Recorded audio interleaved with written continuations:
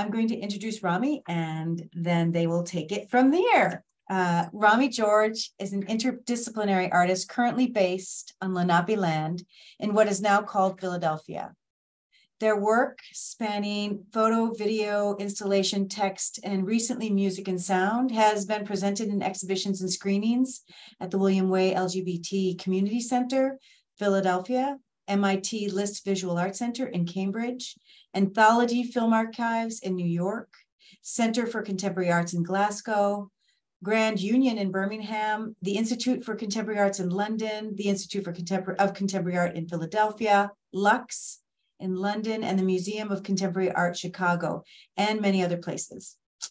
They continue to be influenced and motivated by political structures and fractured narratives. Rami's latest project, And Into the Streets, is currently on view, a public art project at Lewis Kahn Park, funded by Mural Arts Philadelphia, and it's running through August. And I think Rami will talk a little bit more about that today, but welcome, Rami. Great. Thank you, Lori, for the invitation, to all that are here. It's going to be, I'm going to chat for, I think, like 45 minutes or something like that, and then we'll have time for Q&A. But also, if you have questions and you want to throw them in the chat, either we can save them there, or if they pertain, I'll jump in or something like that if I see them. So feel free to chime in as we go. Or save your questions for the end, whichever you prefer. So yeah, as Lori mentioned, I am here based in Philadelphia. I've been here 6 years, and I've been really appreciating sinking into what it means to be a Philadelphia-based artist. And part of that has been really enjoying digging deep into the archives at the William Way LGBT Community Center, and those are called the John J. Wilcox Jr. Archives. They're on the 3rd floor of the center. They're open to the public. And part of my work there has been also with the idea of sharing things so that other people can also go and explore on their own. And I'll talk about that as well. So I figured I will share my screen. I'm going to walk us through a lot of kind of snapshots and things that I was taking along the way, along my explorations. I'll also show you, I'll introduce actually, my first project in the archives was back in 2019 when I was still a graduate student. So I'll talk about what that was and how I worked in the archives there. And then mostly I'm going to talk about my current work, which culminated in an exhibition at the center called Selections from the Archives. That was in January and February. And then now currently has extended into a new iteration called And Into the Streets, which is a collaboration with Mural Arts, and it's in Louis Kahn Park. So a very public version. Okay, I'm going to share my screen and I will take us from there. Cool. And let me see, just me, great. Okay, and I'll try and keep track of time too, but feel free to give me a notice or something like that. Okay, so this talk is called Selections from the Philadelphia Archives, or something to that extent, from the LGBT Archives. And really, Lori had approached me and asked if I wanted to share about my ongoing research in the archives, particularly with my former presentation at the center, which was called Selections from the Archives. So this is the poster that we designed for that exhibition. Just gonna look at the chat real quick, great. And this is in collaboration with M. Slater, who is a local designer who also works at the archives, local rad queer trans artist. And M has helped me design a lot of things throughout my practice, this being one of them. So this was the takeaway for the exhibition. These were free posters. I actually printed some more, so if they're interesting to you, we can chat about how you might be able to get one. And this does represent a lot of how I was working inside the archives, which mostly for these projects, I was really looking for images or found photos and content like that. I also was specifically wanting to search for underrepresented folks. So the archives acknowledge that they do a great job of recording cis, gay, white history, and they're working to fill in their gaps. But with that knowledge, I know that also folks of difference are always present and always around. And so I was also doing some of that work to search for them. Okay.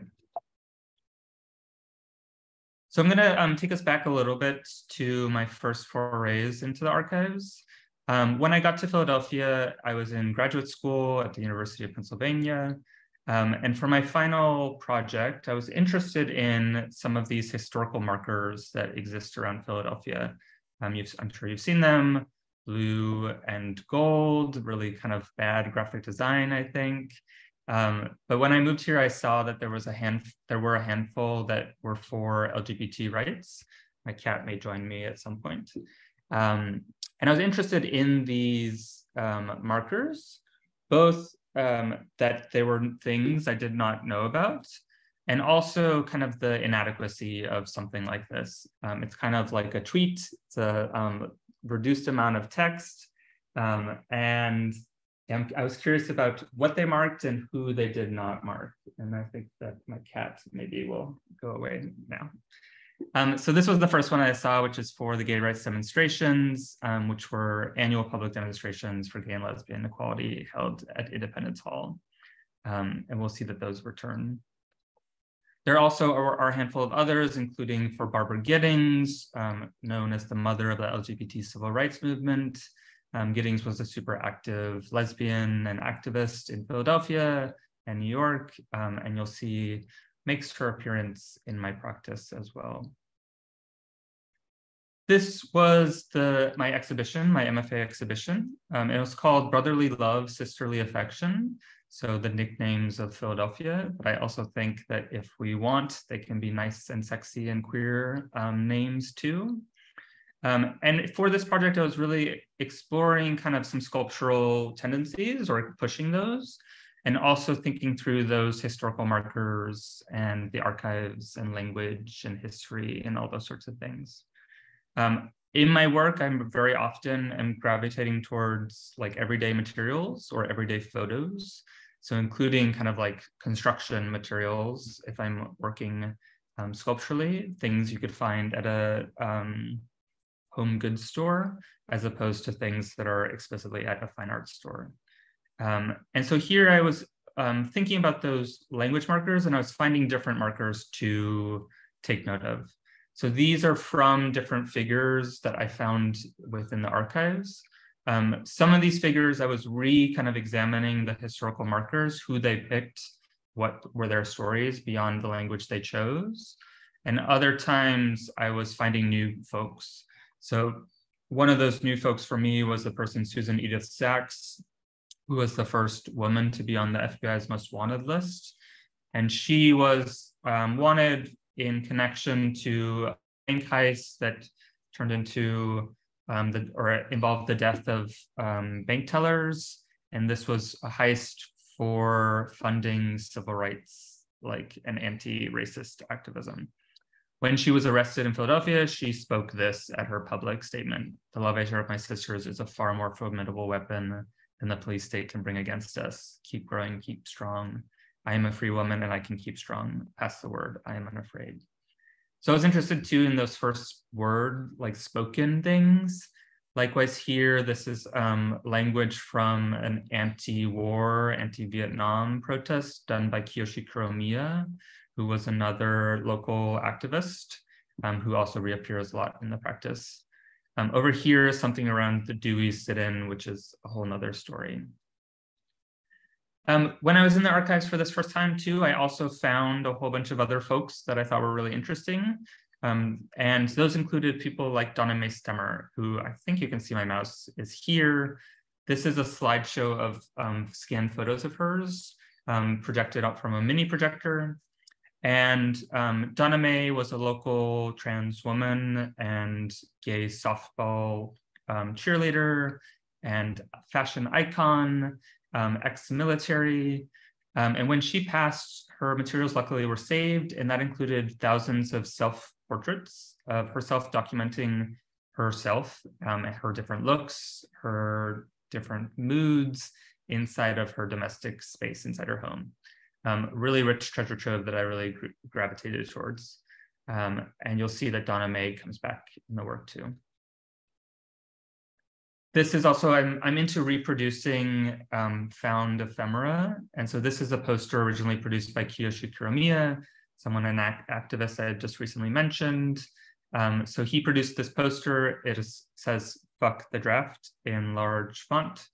And it is someone burning their draft card. He was arrested multiple times. I reproduced this on a risograph, and on the back is the first page of Kiyoshi's FBI file. I was interested in the recirculation of this. This image also reminds me that there is language and content in here that may not be for everyone, including kind of sexual and, I don't know, other things. So just a sort of heads up around that. Nothing too explicit, I double checked, but just if you're worried about that. Okay, so that was the first time I was in the archives. Then since I settled into Philadelphia, settled into being a working artist here, I also now teach at the University of Pennsylvania. And I knew that I wanted to spend a lot more time in the archives. I felt like that first project was really just starting to get a taste of what the archives are and what they provide. And I wanted to spend a whole lot more time and do a bigger project or just continue the work. Something that's beautiful about the LGBT Center is that they accept proposals for their exhibitions. And their exhibitions happen in their lobby space. So it is both lobby, it is multi-use center. People are coming in for all sorts of variety of services, therapy, group activities, yoga for elders, all different things.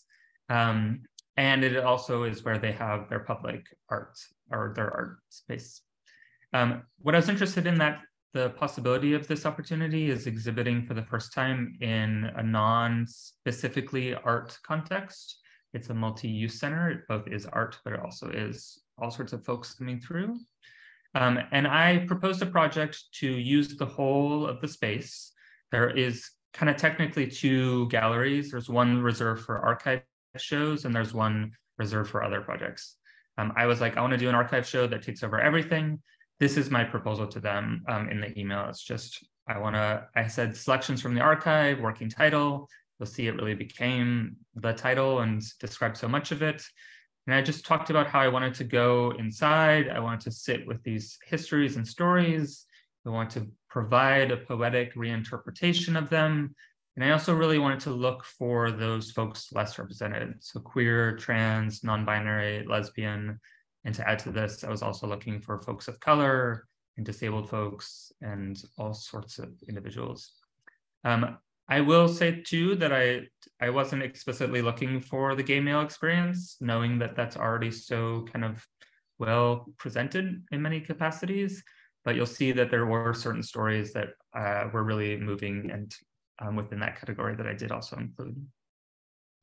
They wrote me back. They were very excited about the project, and then it was set in place that I could then start the deep dive and then eventually present this work. So I'm gonna just show you a whole bunch of my photos from to start, and then what happened in the project. And so the archives were also off-site for a couple years during the pandemic.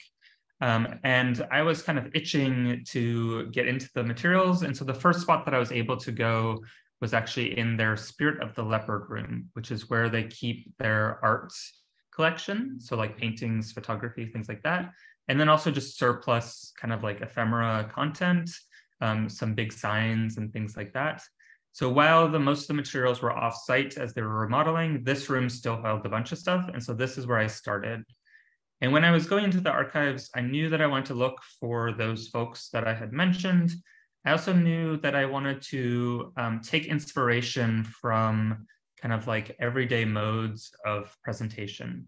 So how people present photos and collages and scrapbooks and things like that without necessarily a kind of fine art like focus or mind.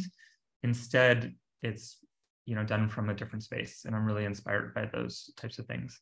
So here's one such poster that I found.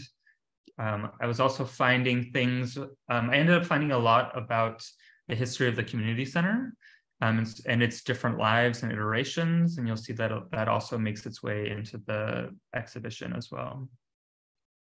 I also love how things are kind of it's slipped inside this frame. The frame's a little bit too big, but I like those aesthetic sort of like differences.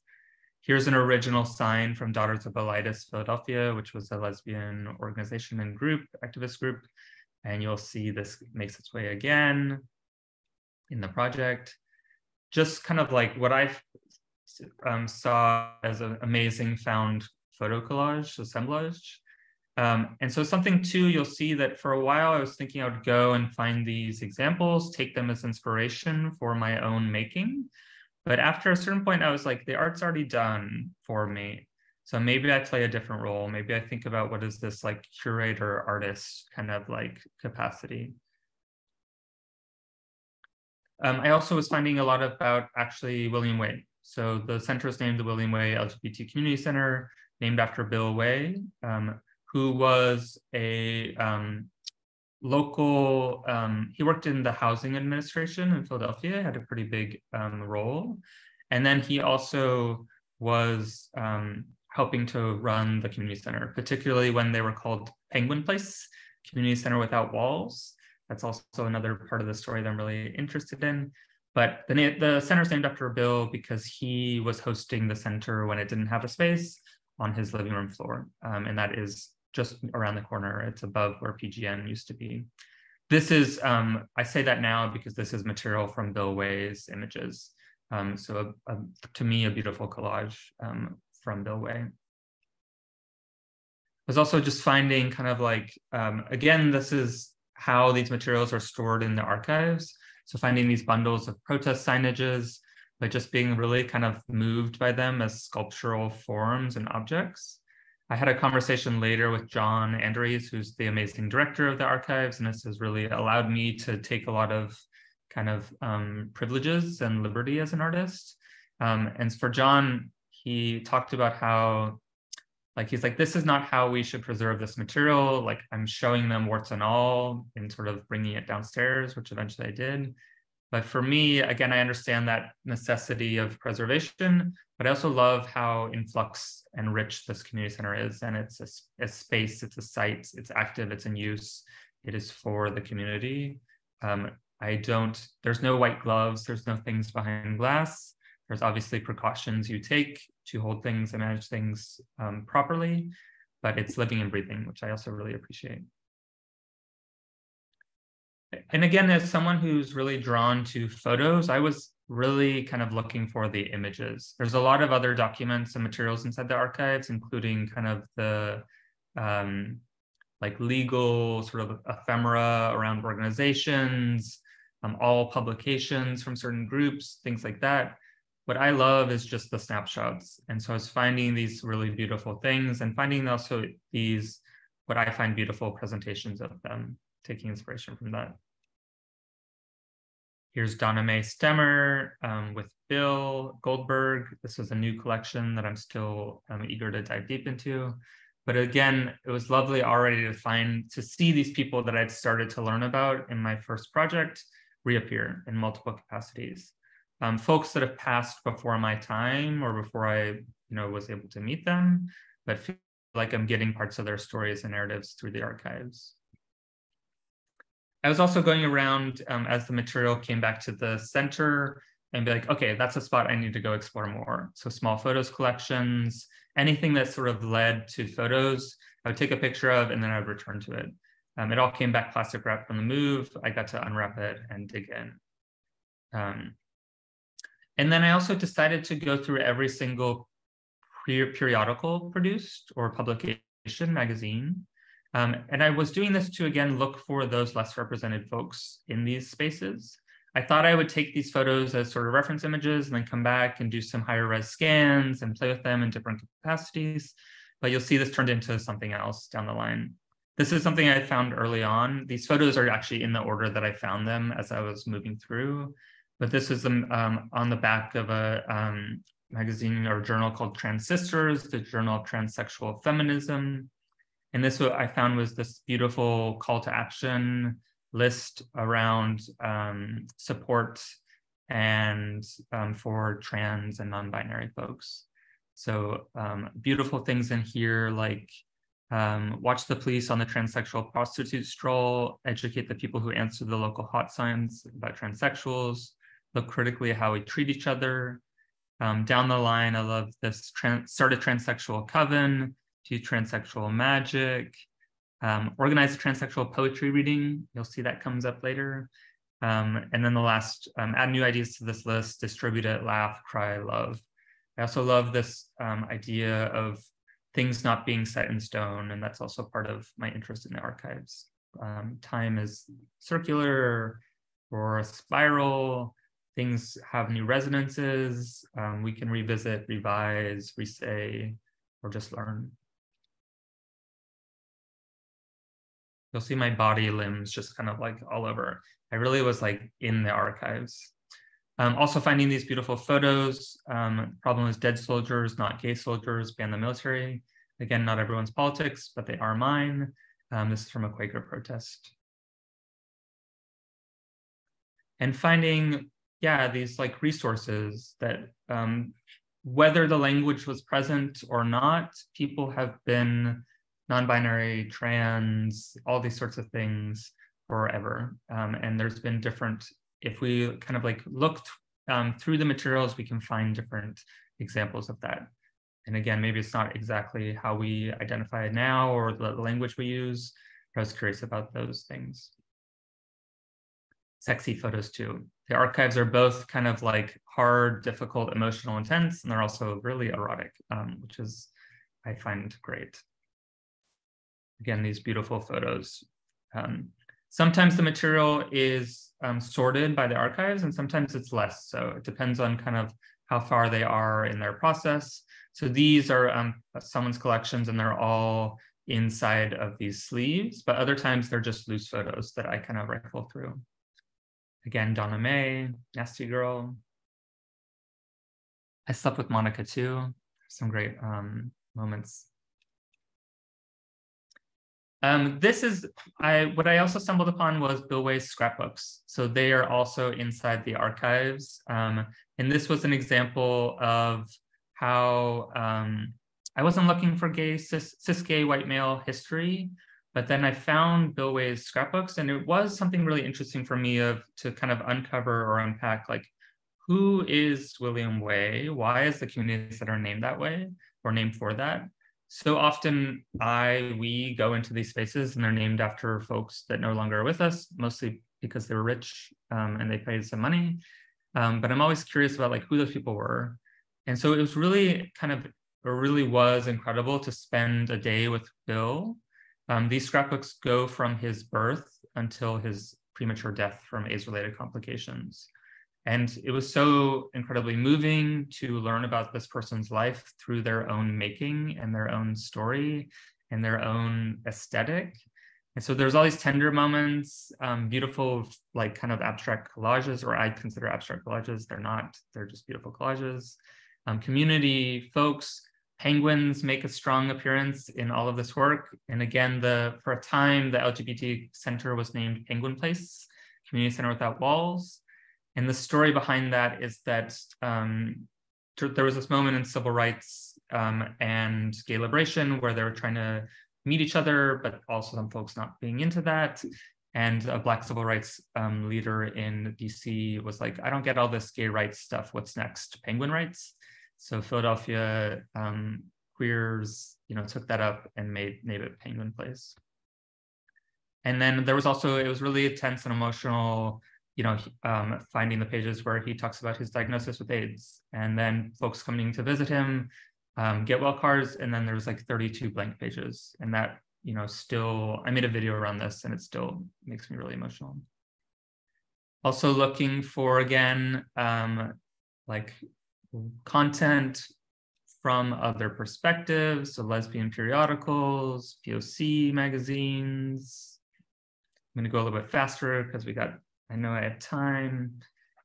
Finding these examples of past flyers that were super inspiring, Tommy Avicula Mecca, so poetry at the center. And then just beautiful individuals and photos. And again, I'm finding these all as just singular images or material, not necessarily knowing who they are or finding out where the stories are. Here's a whole bunch of names for used against or for queerness, early trans magazines. Sorry. Finding, recently they got donated these scrapbooks from the Mox Nix group, which was a Black LGBT kind of elite social club, and some really incredible photos in there. And then back to my original interest of those historical markers, like finding these beautiful intergenerational moments, elders that were present, that were then celebrating the signs. Here again, too, this is Kayla Husen, former partner Barbara Giddings, and there's that sign that was in the archives. And so all of those little connections became really interesting and fruitful for me. More just beautiful individuals, unnamed. Found collages. I was just like, the art's already made. I can take inspiration or I can just rescan it and represent it. And then I was also led by John to learn about the work of Roberta Dickinson, who was a local artist, activist, architect, who transitioned and documented her transition in watercolors. And then also this beautiful photo collage, self-portrait, some of her work.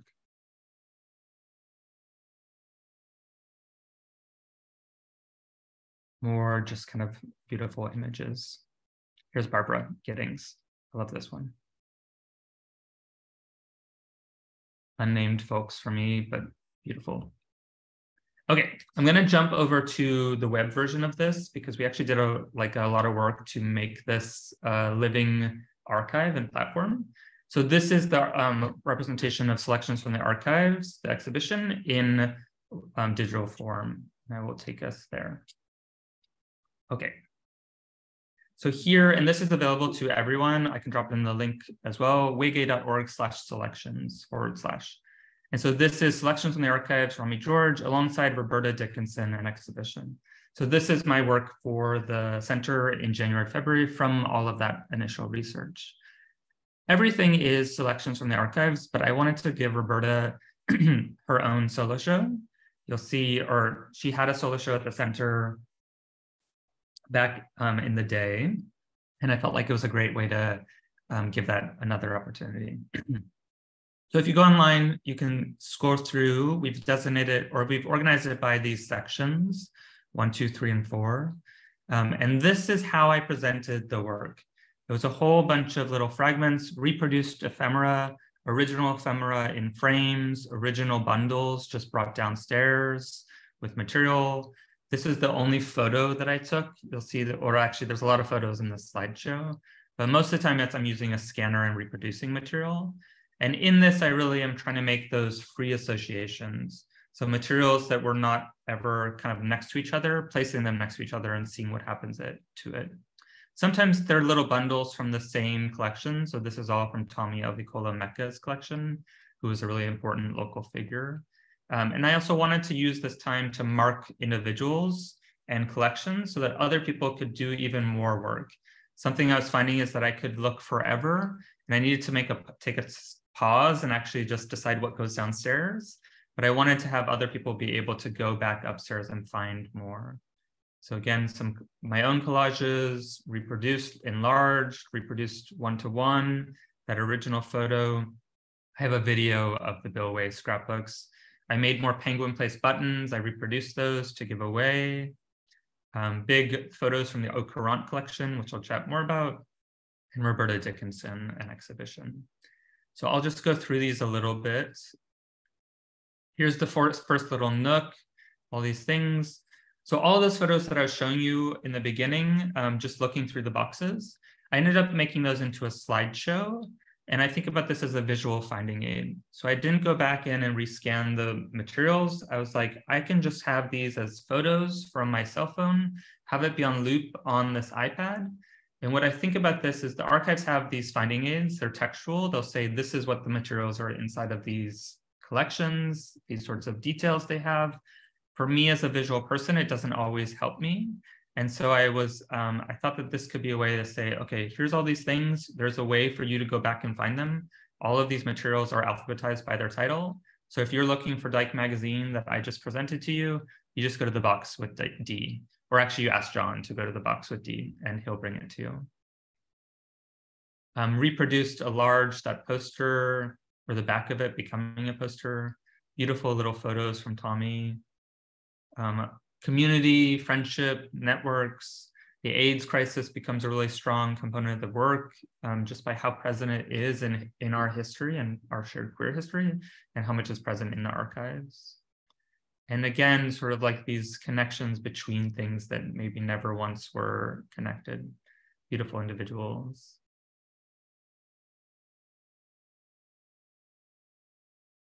Okay.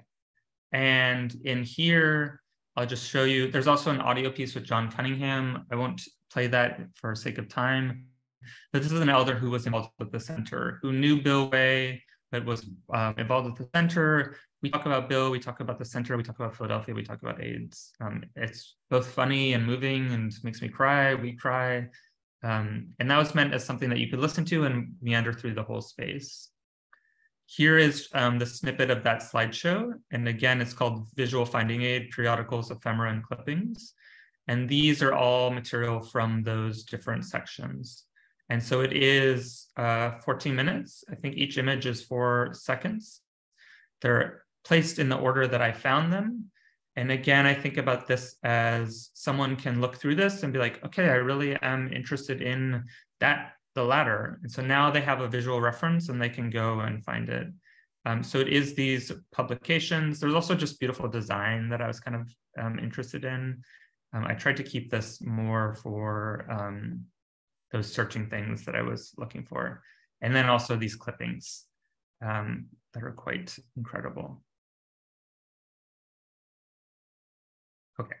Something too on this website is that we made links to all the finding aids from the center. So if for any project, this was visual finding aids, here's the periodicals collection, finding aid from the center, ephemera files, clipping files. So I wanted to have it be kind of a container within a container, an archive within the archives. And so that this also can live on and people can go and find these materials in any way that they want.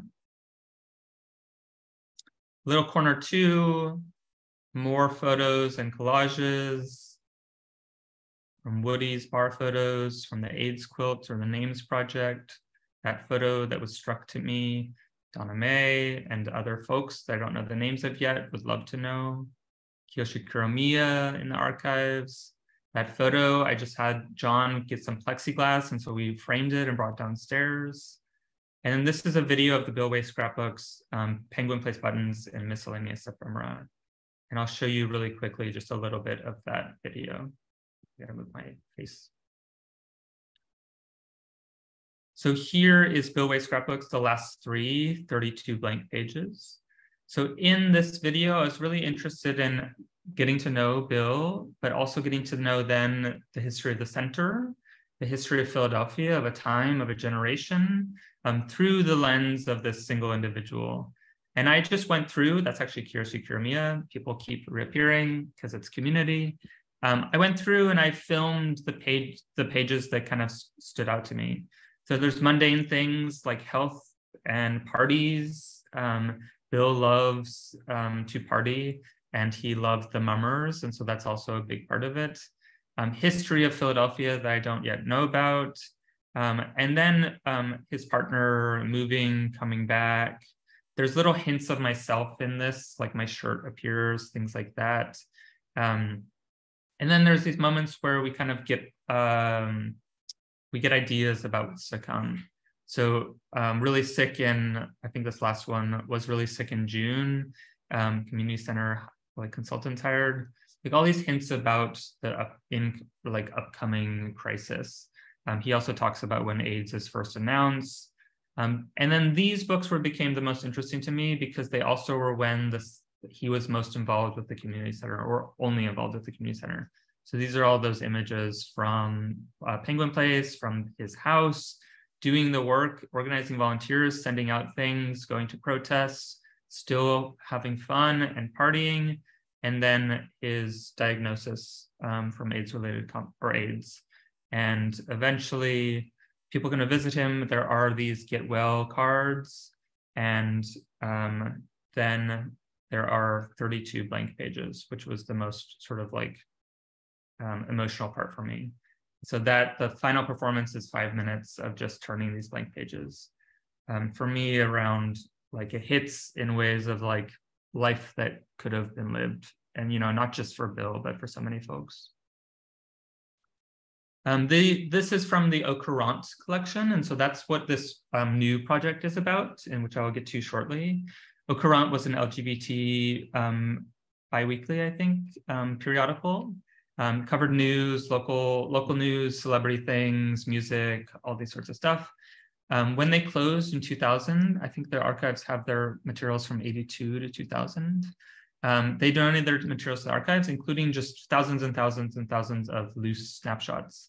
So photos that were used for the newspaper, but so many of them were not, because of course you take a roll of film and maybe you use one photo for the newspaper, if that. And I was really interested in all of these extra photos, including all the like mistakes. So light leaks, double exposures, all sorts of things like that.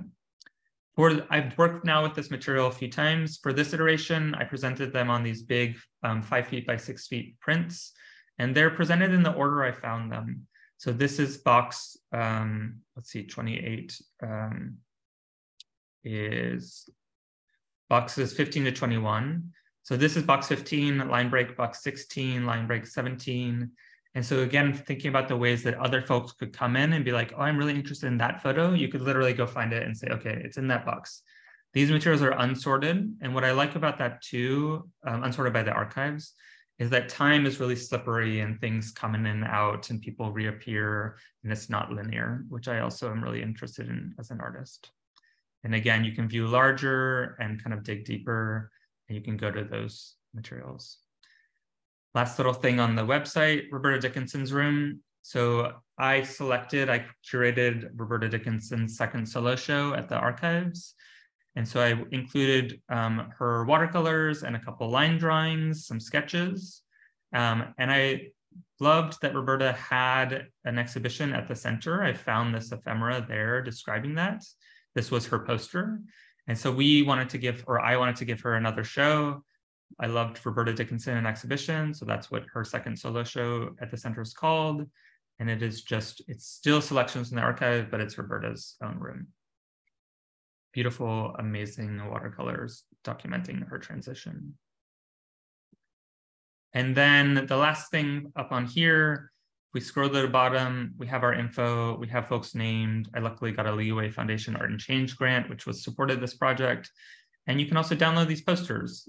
We made a risograph reproduction or like a revisiting of Roberta Dickinson's. So she has her own poster for the show, and we have that original poster. Okay, I will go back to this slideshow and I'm going to race through the last little bit. Last couple things. This is the work as it was presented, the Au Courant work in the show.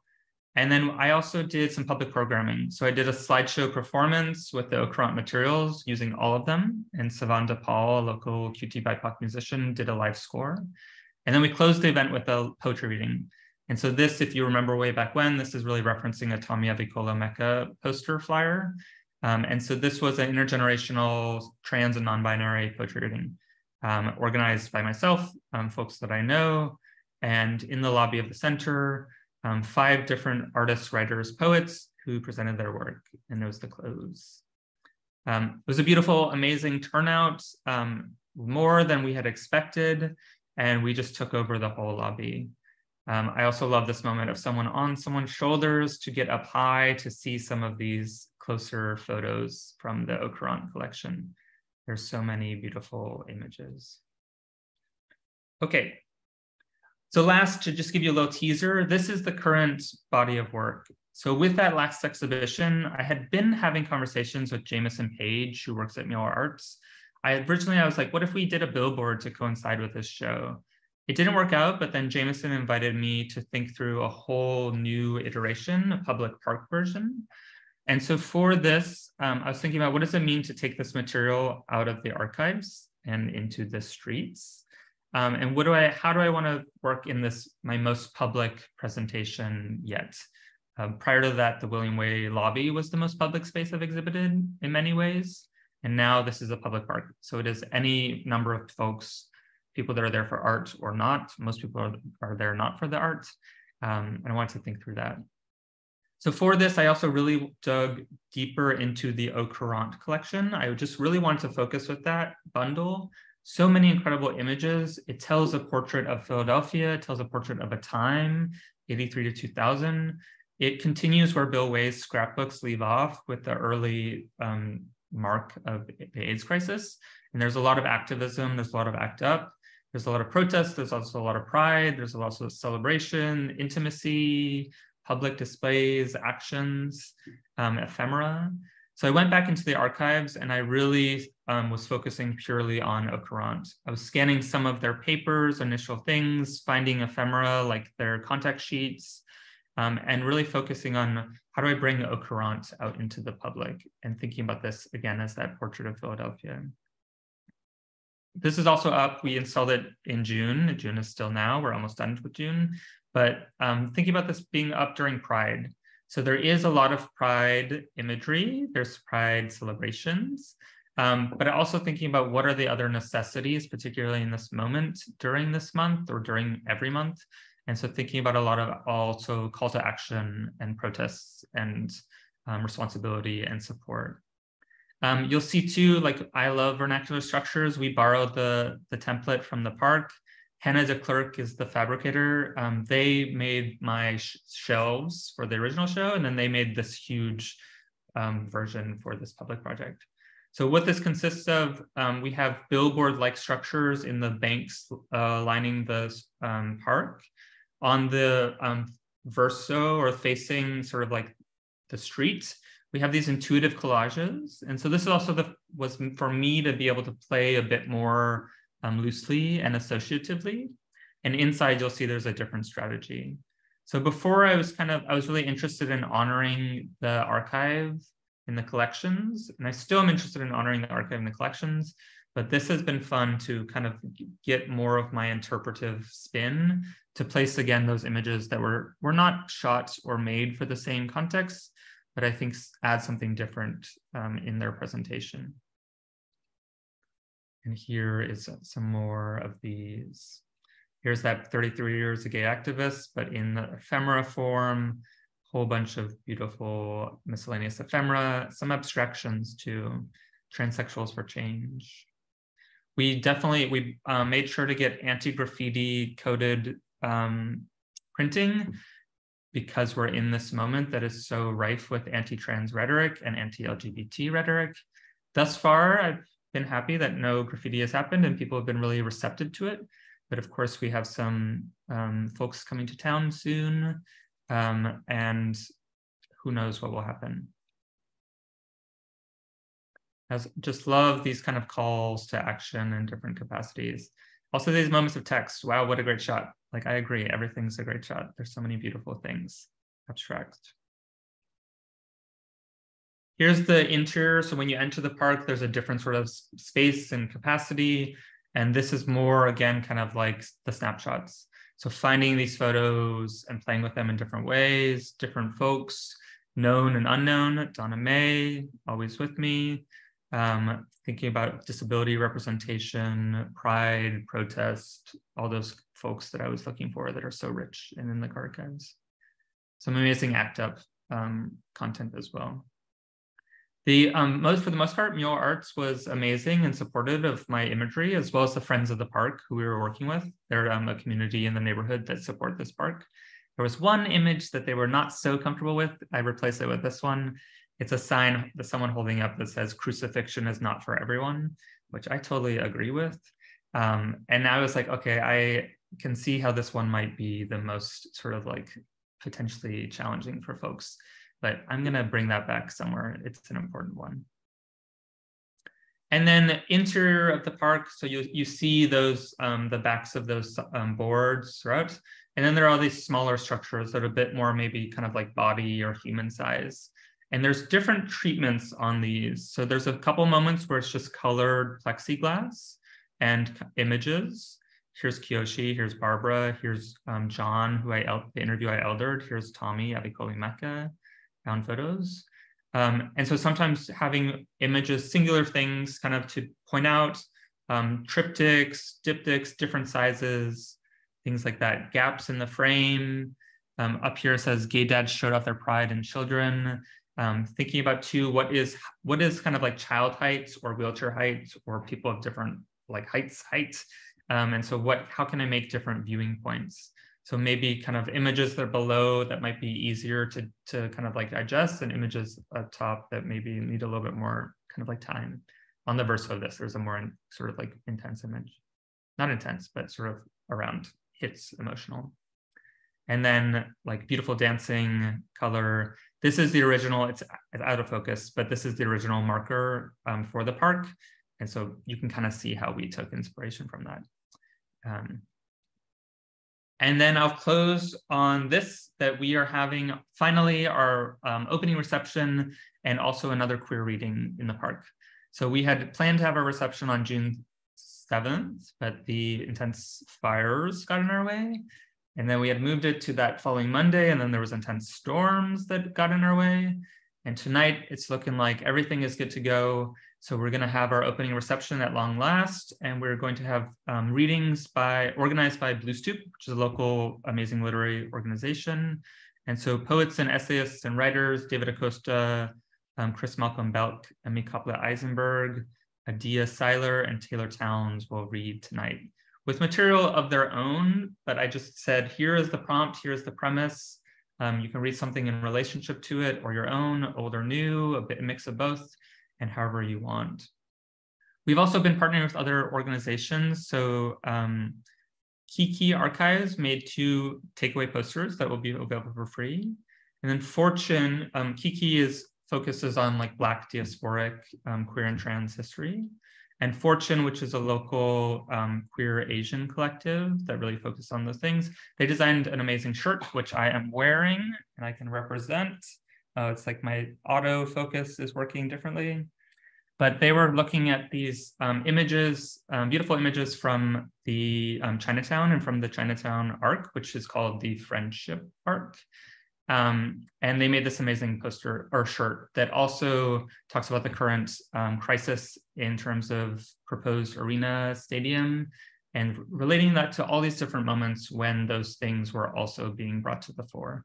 So the proceeds from these shirts, they're sliding scale, $20 to $60. They're available at the opening and at other future events.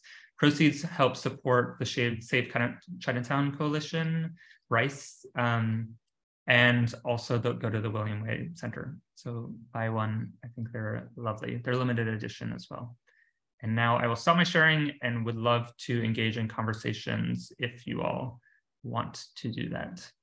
And okay, stop sharing. Great. Okay, I'm back. Thank you, Rami. Beautiful, beautiful, beautiful. I have some questions, but I actually want to see if anybody else has questions, or maybe I should.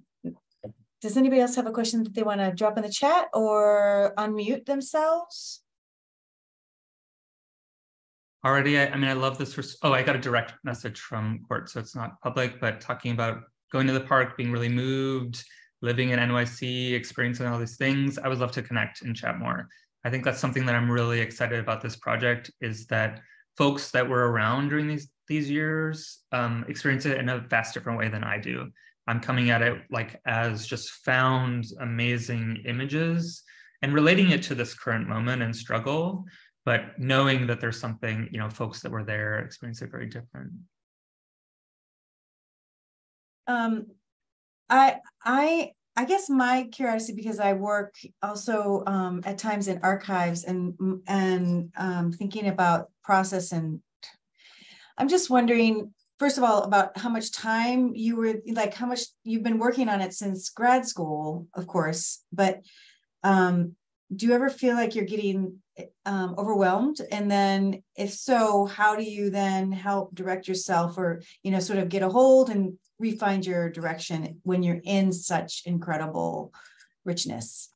Yeah, it was something that I really navigated for selections from the archives, because I was like, I was in there so much. I wouldn't be in there like either like all day, like morning and afternoon, or morning before I taught, or afternoon after I was teaching. So I was just kind of in there as many hours as I could. And even I asked John, the director, at one point, I was like, how many hours do you think I've been in here? And he was like, a lot. I think, I don't know how many hours. I basically became an honorary employee. And they also gave me that privilege that I was able to search and peruse in ways that other folks are not allowed to. If you go to the archives, you generally say, I'm interested in this. I know that this is here. Can you bring it to me? And John will work with you to bring the materials. Because I've been working with them for so long, I'm able to just go and search and be delicate and gentle. And that's been so rich, and it's led me to all these different things. But so then, yeah, for the selections from the archives, I had to be like, okay, there's an exhibition deadline. I need to pause. I have so much stuff already, more than I can fit into the exhibition. So now it's a time to think about like, what is most pressing? What makes most sense next to each other? I really, want to make this into a publication or book at some point. And that would open up different capacities. And something that's been really exciting too is that they're going to announce this soon. They haven't yet, and I hope it's okay that I share it. But John invited me to be the first artist in residence for the archives. So I am going to have a lot of time to keep sitting inside there and to keep working. And I'm excited too to kind of to play in different ways and to kind of do different opportunities, do different searching, maybe get a little bit messier and get a little less precious. Because there's something that is really wonderful about honoring and marking these collections. And now that I've done a lot of that work and always have some sort of way to get people back there, I'm like, what happens if I start to mess things up a little bit and make that time a little bit even more blurry? Yeah, because you can work in so many, your work has stretched into so many spaces. It's very exciting. I know that the one piece that I saw was the piece at the icebox of the symbols and everything. And you just took those symbols and kind of opened things up for a whole bunch of people. Does anybody else have any more questions? I always feel like I ask too many questions.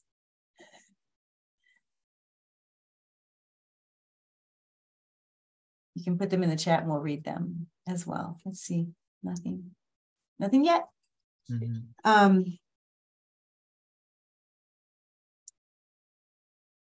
So time, for me, time is the thing that can help you, guide you. But one thing that I thought was beautiful was, I don't know, sometimes you have people, you see collage presentations and you don't feel their intentionality, but I didn't see the piece in the show in person, but it just seemed like the viewer, even though these are really disparate moments or disparate conversations put together on a wall, it felt very much, you could feel the intention and the connection.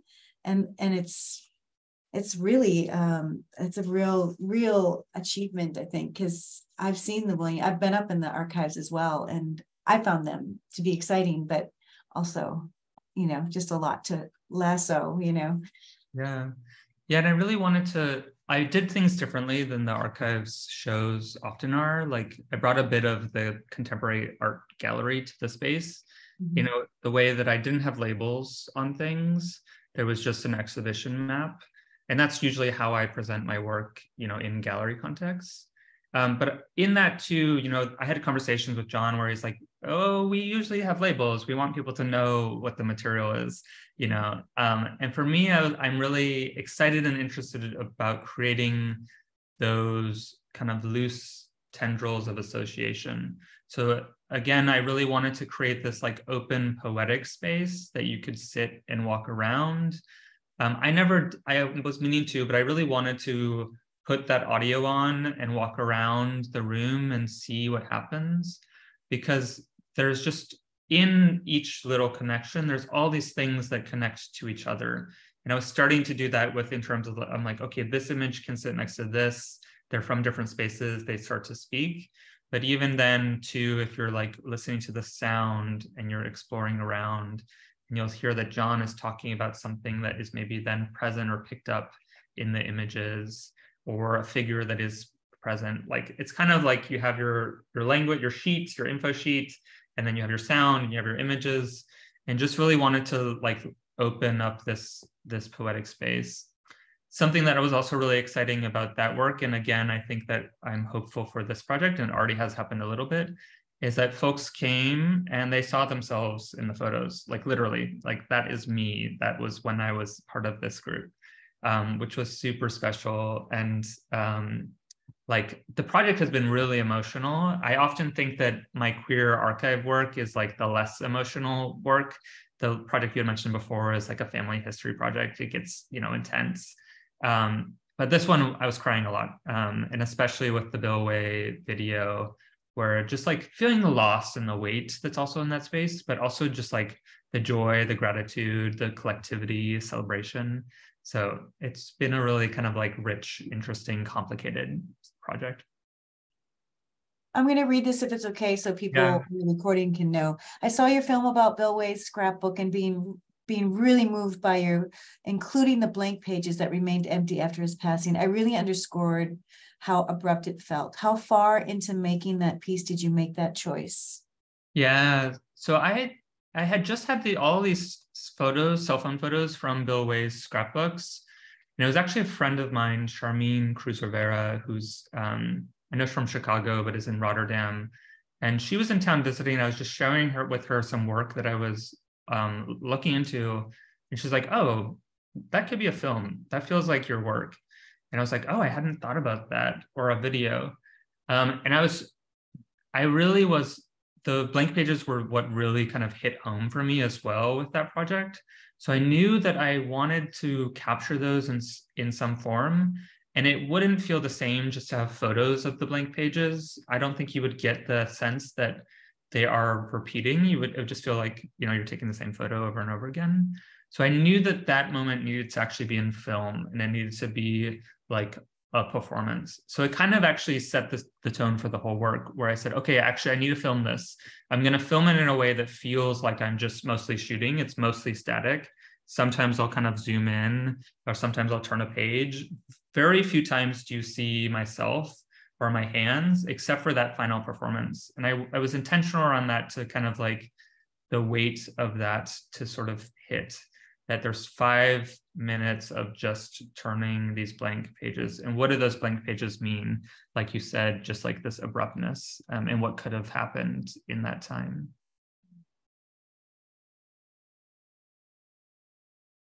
Well, it's 1 o'clock, and I want to respect everyone's time. I'm so grateful for everyone who showed up today. Rami, thank you so much.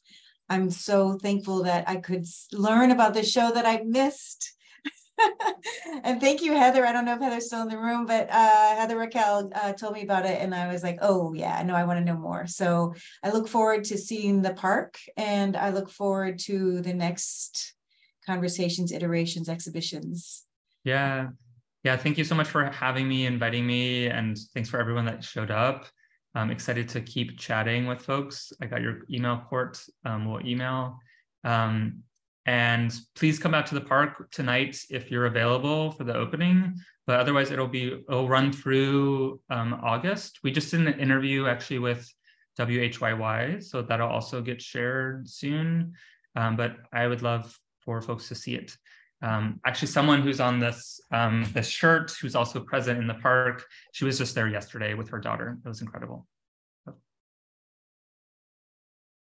My phone's ringing, so I'm going to excuse myself. Thank you, everyone. Thank you all. Cheers. Bye-bye.